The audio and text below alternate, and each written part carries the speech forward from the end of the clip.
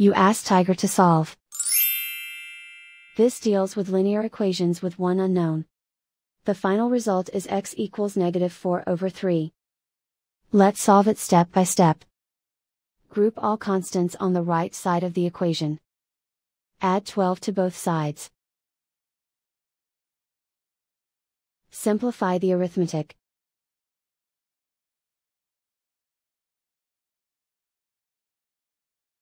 Isolate the x. Divide both sides by -9. Cancel out the negatives. Simplify the fraction. Move the negative sign from the denominator to the numerator.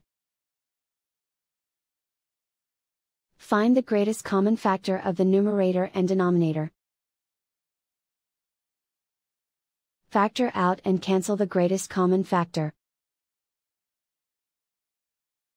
And so the final result is x equals -4/3.